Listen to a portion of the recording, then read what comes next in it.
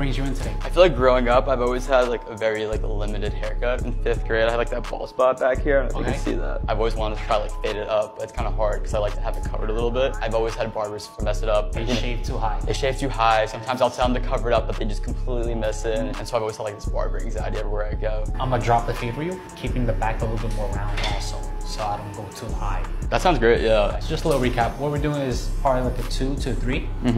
Keeping the side straight. Leaving the top for today to let it grow out. Light taper the sideburns and the back of the lower neck first. Let's see how you like it. Okay, sounds good.